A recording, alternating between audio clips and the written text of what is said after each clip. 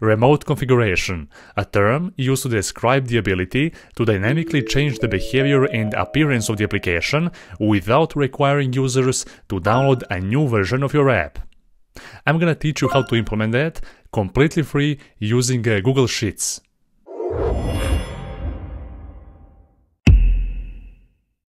It's that simple. You create a Google Sheet document, you add two columns, one for the key and the second one for the value. And then you copy the sharing link. You don't even need any kind of authentication mechanism or anything else, just the link. However, note that this Google Sheet document that acts as a remote config needs to be public, so that everyone can see and view it, but only you can modify it.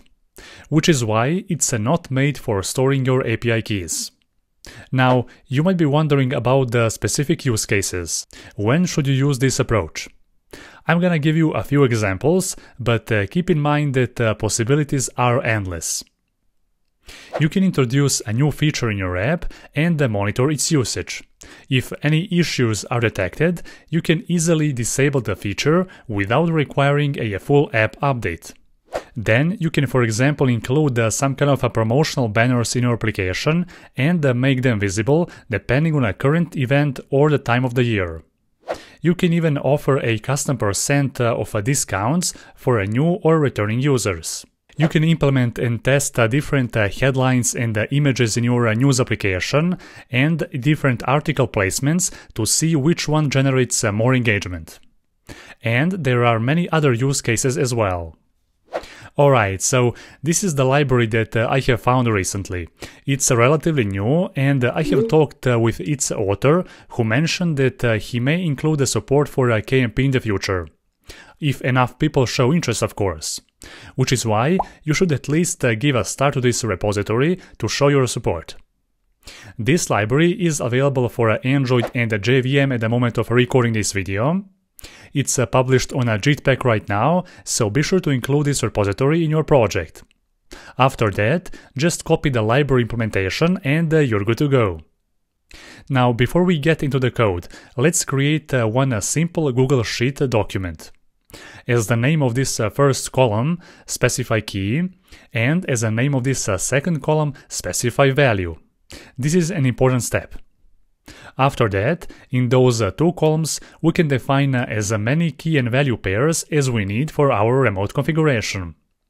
For this demo, I will add a season as a key and winter as a value. Finally, let's make this document public and available to everybody, and then copy the link. Great! The next step in this project, I'm gonna showcase one simple example. On the center of the screen, we have a button that should fetch the data from the Google Sheet. And on top of that, we have a text that will dynamically change based on the value that we have in that same Google Sheet. As an example, I will create here one enum class with 4 different entries. Then I will create a variable that will hold summer as a value. Below that, we're gonna initialize a figure class, which is a part of this library, and of course a coroutine scope to trigger and fetch the data from the network. Don't forget to add an internet permission as well.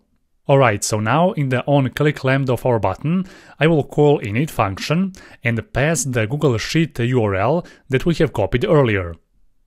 Afterwards, we can call getValue function to get the data from the Google Sheet. After that, we can just convert this string value into an actual season enum entry, which would immediately reflect in our UI. Awesome! Now we can launch the application and observe the UI. By default, you'll see here a text that says let's go swimming, because that's a default enum entry of our variable.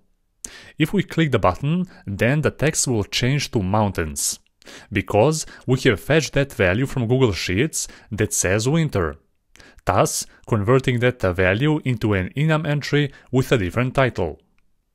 Now, this is still a new library, but yet pretty functional.